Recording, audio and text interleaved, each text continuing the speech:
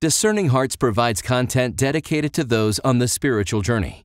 To continue production of these videos, prayers, and more, go to discerninghearts.com and click the donate link found there or inside the free Discerning Hearts app to make your donation. Thanks, and God bless. DiscerningHearts.com presents Beginning to Pray with Dr. Anthony Lilles. Through the years, clergy, seminarians, religious, and lay faithful have benefited from Dr. Lilles' lectures and retreat conferences on the Carmelite Doctors of the Church and the writings of St. Elisabeth of the Trinity. He's an author of several books, including Hidden Mountain's Secret Garden, a theological contemplation on prayer, and Fire from Above, Christian Contemplation and Mystical Wisdom. In this particular series of conversations, we'll focus on the spiritual writings of St. Teresa of Avila, and in particular, her autobiography. I'm your host, Kris McGregor. We now continue with part 2 of our conversation. So she will move forward in her reflection on this. Where do we go from here? I kind of mentioned this earlier. This moment is profound. It's the beginning of a whole range of moments, a whole range of conversions that happen for her. It's the one sure foothold, rather, that she has that helps her make progress forward. And she will now find more footholds. The next foothold that is also described in this chapter, it's so rich with the experiences that she gives, is she reads St. Augustine's Confessions. And just like her encounter with Jesus through the statue that brought her to tears, where the statue put her face to face with Jesus who suffered for her sake, so too when she reads St. Augustine's Confessions, and the passage that she's describing is chapter 8, or book 8 rather, of the Confessions. In book 8 of the Confessions, St. Augustine, up until this point of his life, he has been wrestling with being chaste. He went through an incredible journey intellectually where he tried a whole bunch of different spiritualities. He had been a catechumen since his youth, but he wasn't baptized because he and really his parents were afraid that if you got baptized, then you'd have to live a really good life, and he just didn't think he was going to be that virtuous. So he thought he'd wait like his father did till his deathbed to get baptized so that he wouldn't have to be that virtuous. In the meantime, though, that kind of spirituality where you're putting God on hold, it's not very satisfying for the soul. And so he goes on a spiritual journey, and he deals with the Manichees and the astrologers and all these different teachers and so forth, looking for the truth. And he finally finds it. He's with a group of friends. He's listening to the preaching of St. Ambrose. He's listening to some of the great thinkers of his time who are converting and becoming Catholic. And then he hears about the conversion of Antony in the desert. Athanasius' Life of Antony had been published a few years before, and it was sweeping the empire. What was fascinating, the reason why so many Romans were captivated by the book of St. Antony's life, was that Antony, rather than trying to strive for earthly goods, renounces everything to follow the Lord. That following the Lord, putting your faith first, is the most important thing you can do in life. That is what is going to give you meaning. And so this sweeps Augustine's household. They're all reading it and they're starting to convert. And Augustine reads it, and his complaint is, he goes, the people who are converting, and Antony himself, these are people who are not as educated as me. They don't know culture as well as me. They haven't thought things through as well as I have. And yet they're risking everything to follow God and finding happiness and peace and joy in it. Why can't I do this? And he realizes why he can't do it. The reason why he can't make that move of obedience of faith, is that he can't imagine being chaste. Chastity is his wound. How can I be chaste? He's drawn by chastity, and he's attracted to it, and he loves what Christianity promises.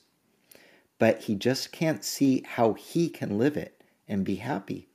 And he's afraid if he tries it, he's going to fail. And so there's fear, there's a lack of confidence, and yet there's this dynamic power attracting him. It's the power of the virginal manhood of Jesus that's drawing St. Augustine. He doesn't even realize it. He's in a garden, and he realizes the only way he can follow Jesus is if he's given some kind of gift. And so he calls out, begging God to give him the gift of conversion. Give me the gift to renounce my way of life, to renounce my lack of chastity so that I can follow you and live a beautiful and meaningful life. I don't like my life. It's not meaningful. I want to live a meaningful life, but I can't do it on my own. And he literally is pulling his hair out. And it's there where he hears a voice. He discerns eventually it's the voice of Christ, this voice of a little boy telling him to pick up and read. And he remembers that there's a book in his house. It's the Bible. And he goes into his house and he opens it to Romans chapter 13. It says, "Make no provision for the flesh. Instead, put on Jesus Christ." And he said, I read those words as I picked up the scriptures and I read those words. I did not need to read any further, for the light of God's confidence flooded my soul. And there's a definitive moment where Augustine all of a sudden has the courage to be chaste. He didn't have it before, but now he does. Teresa is reading this very story that I just told you.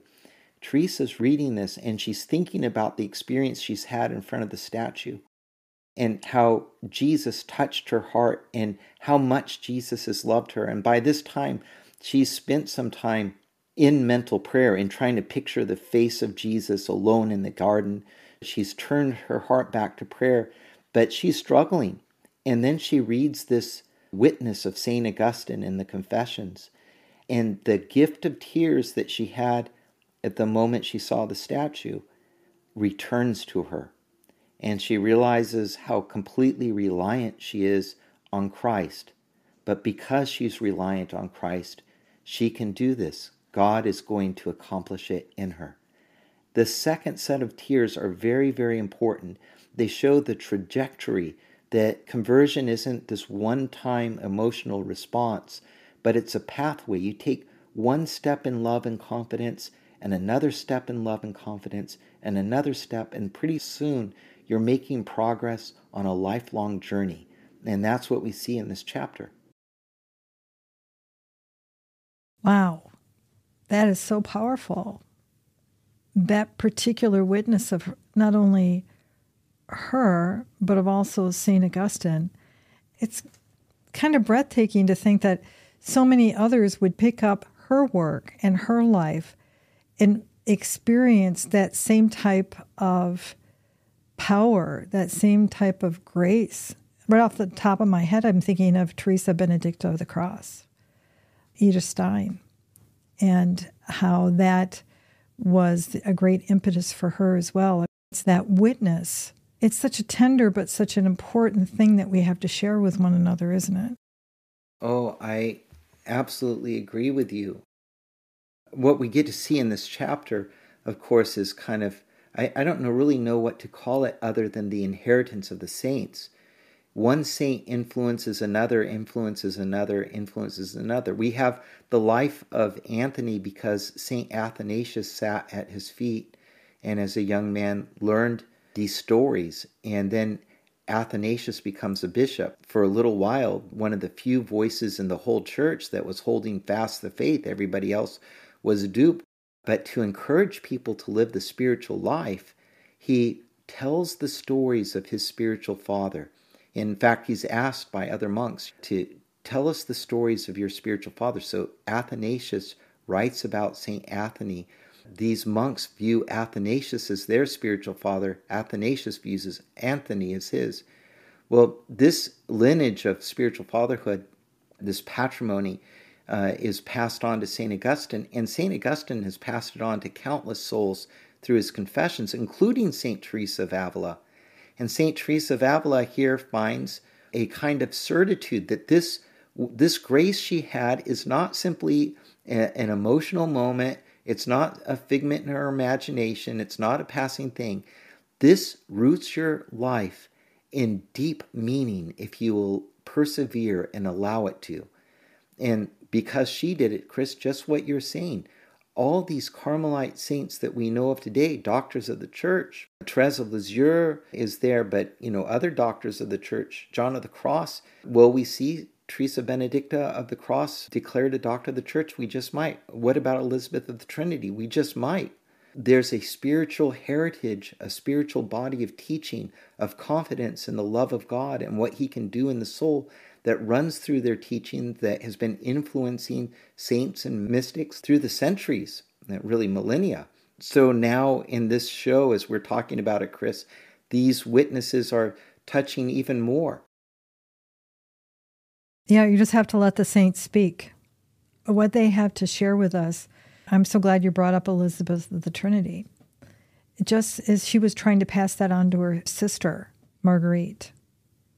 Just as Therese was outlining her experience because her sister thought it was important that she write all these things down.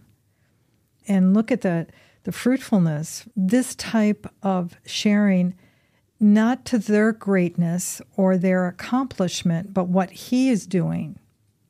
I think that's what makes it so authentic. It's not about what they did as much as what He did in them.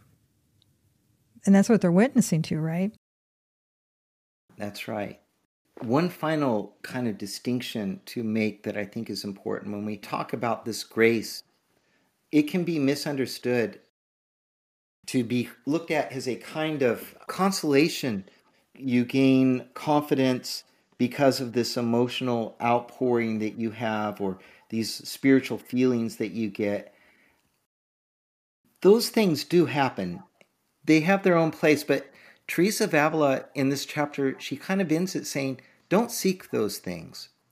What you want is the grace of conversion. You want to not backslide anymore. You want to be devoted to Christ Jesus. If He gives you feelings and emotions and intuitions and insights, all the better. Praise God for those gifts. But let Him give those to you when He wants and how He wants. Our job is to turn our hearts towards Him, to welcome His Word, regardless of the way we feel or don't feel, regardless of what we understand or don't understand, we want to turn towards Him. And so when we use the methods that she talked about in this chapter, whether it's reading a spiritual book or picturing Jesus in our imagination or praying in front of a statue, avail our heart to very powerful graces because of our love and the faith that we have. But the graces that we receive sometimes have very little to do with the emotions that we experience.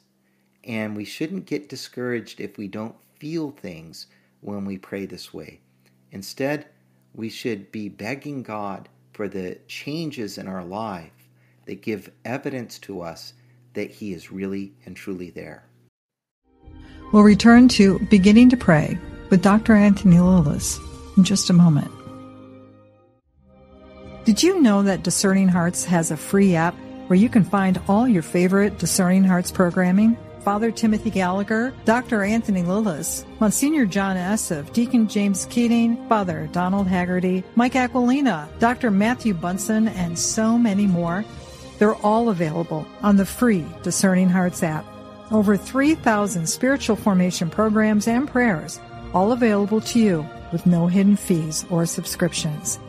Did you also know that you can listen to Discerning Hearts programming wherever you download your favorite podcasts, like Apple Podcasts, Google Play, iHeartRadio, Spotify, even on Audible, as well as numerous other worldwide podcast streaming platforms. And did you know that Discerning Hearts also has a YouTube channel? Be sure to check out all these different places where you can find Discerning Hearts Catholic podcasts dedicated to those on the spiritual journey. A prayer of St. Ignatius of Loyola.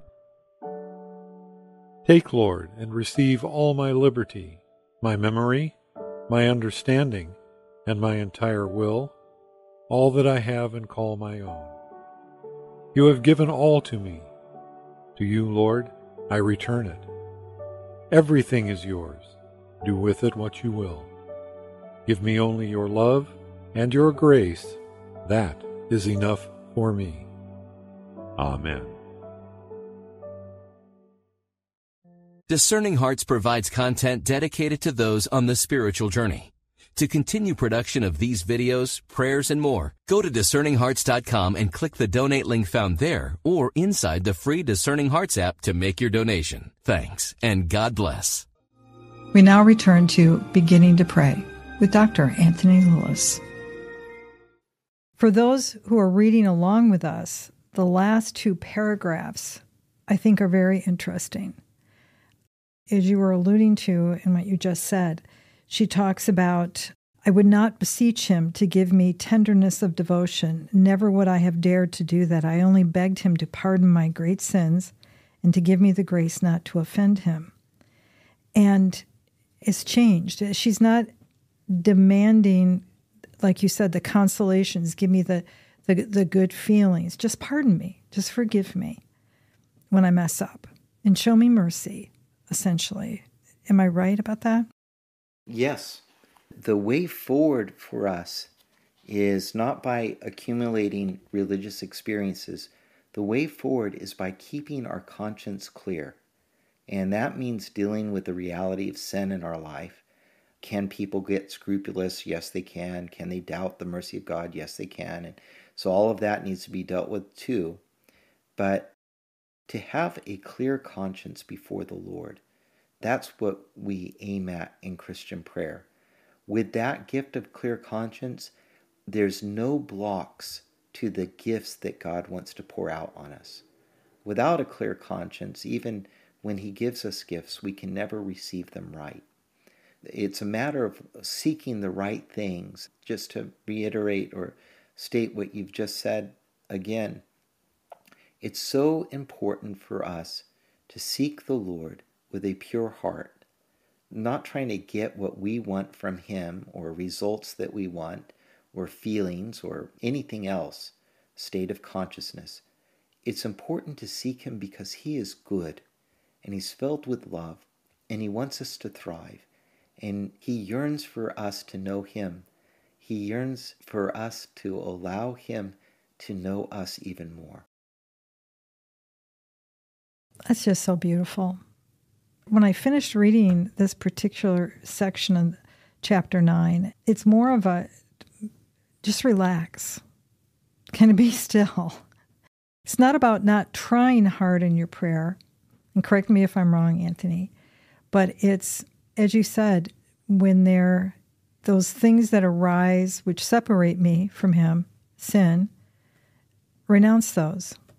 And turn back to Him, that conversion. Constantly go back to Him. Don't worry about all the other things. And she was surprised and delighted when He did favor her with special graces, but she didn't go out seeking those special graces, right?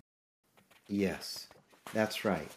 And that's the thing about God, is that God always gives an abundance of gifts in prayer.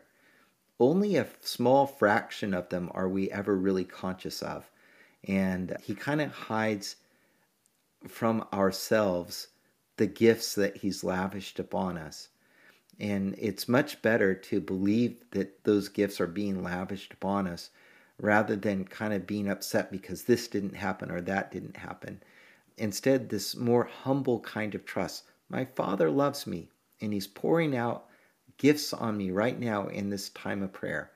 I'm His beloved.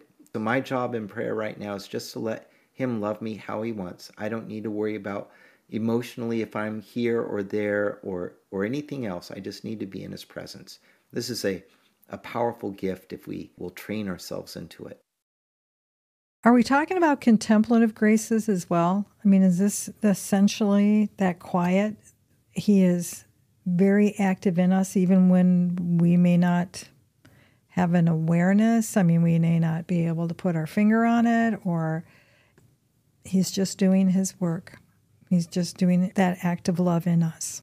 In the broadest sense, you can call these contemplative graces. There are mystical graces that she's going to describe later on. She's going to talk about how this prayer grows in degrees.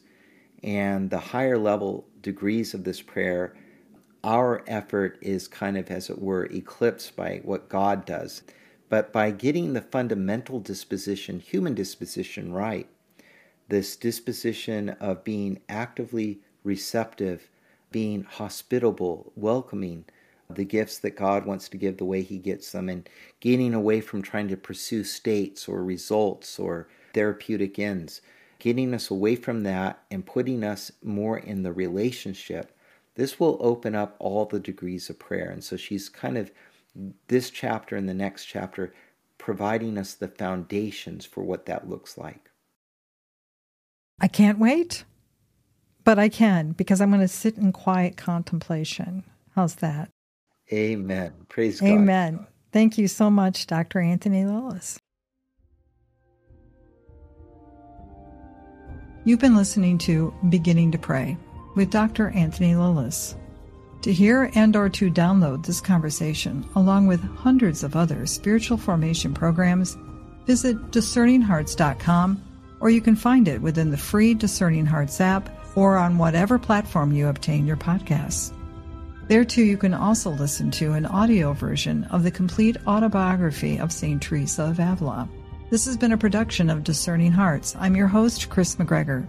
We hope that if this has been helpful for you, that you will first pray for our mission, which is to offer authentic and rock-solid spiritual formation freely to souls around the world. And if you feel us worthy, please consider a charitable donation which is fully tax-deductible to help support our efforts. But most of all, we hope that you will tell a friend about discerninghearts.com and join us next time for Beginning to Pray with Dr. Anthony Lilles.